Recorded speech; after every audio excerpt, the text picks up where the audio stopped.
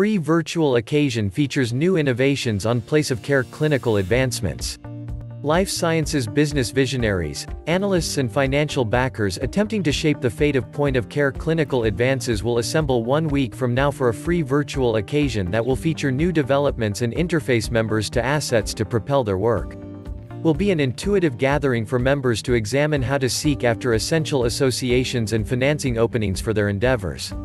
The occasion will likewise include 8 new state-of-the-art clinical gadgets and advances upheld by the UMass Center for Advancing Point-of-Care Technologies, CAP-CAT, a business hatchery supported by the National Institutes of Health that elevates developments intended to improve the personal satisfaction for patients with heart, blood, lung and rest conditions.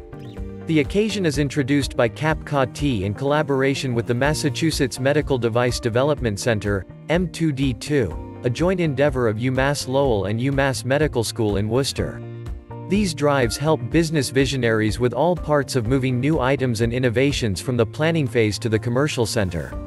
Inviting members to the meeting will be UMass Lowell's Julie Chen, Bad Habit Chancellor for Research and Financial Turn of Events.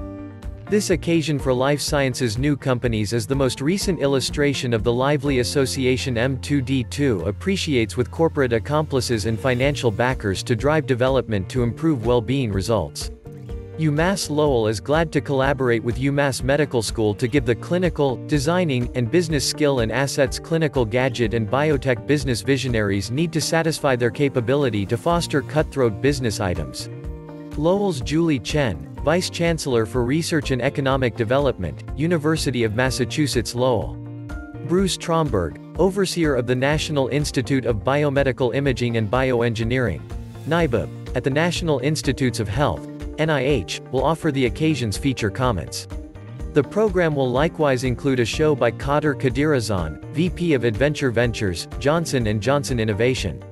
Researchers catch constant electrical movement of a thumping heart utilizing graphene camera. Sleep time music may influence rest designs.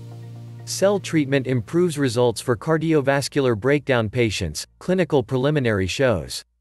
Following our tremendously effective debut occasion last year, we are eager to have Bruce Tromberg and Kader Kadirazan as our included speakers for the following week's meeting. We will likewise discuss difficulties and openings in the business with pioneers from Amgen Ventures, Boston Scientific, Kohler, Phillips Ventures and Siemens. This will be an absolute necessity go-to occasion for clinical gadget business people, said Brian Buchholz, CAP-CAT co-chief and UMass Lowell teacher and seat of the Biomedical Engineering Department. Business visionaries from 9 new companies creating point-of-care advancements will pitch their innovations before a board of specialists during the occasion.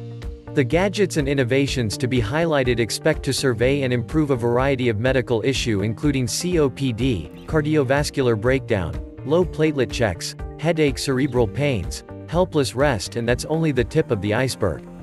CAP-CAT is pleased to help these new companies with the ability and assets of UMass Medical School and UMass Lowell to upgrade care for patients with heart, lung, blood and rest issues.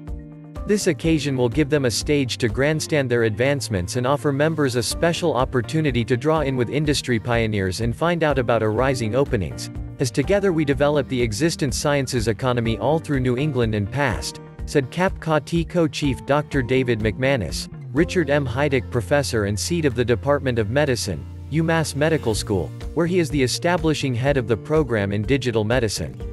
M2D2 has reviewed in excess of 250 clinical gadget and biotech adventures for incorporation in its projects and offered help to in excess of 100 new companies since the middle was established in 2007. Altogether, M2D2 inhabitant organizations have gotten more than $150 million in outside subsidizing for their developments.